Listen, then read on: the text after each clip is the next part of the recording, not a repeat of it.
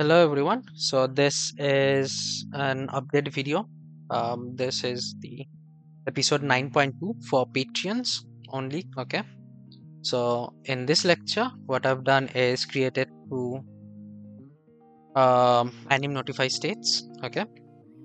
The first one being the ANS slowdown rate, and the second one is the ANS reset play rate. Okay.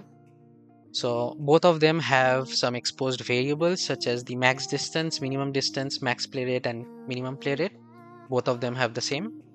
So what it does is for the slowdown, so it starts from the minimum distance check. So if minimum distance has been reached, let's say 100, right, it will start from going from play rate 1 to a lowest of, let's say, 0.4, right, if it reaches a maximum distance of 500. So let's see that on both the long distance attack that we have, so 500 to 200.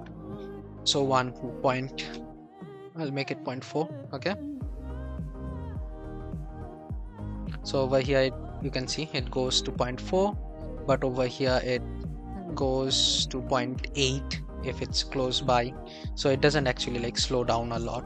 Yeah, so basically that is what this AnimNotify does. And the next one is basically, this one is common for both short and long range. Basically it takes minimum play rate, like let's say I'll add it 0.6. okay, so it'll go from 0.6 to 1 based on a certain distance of minimum distance and the max distance.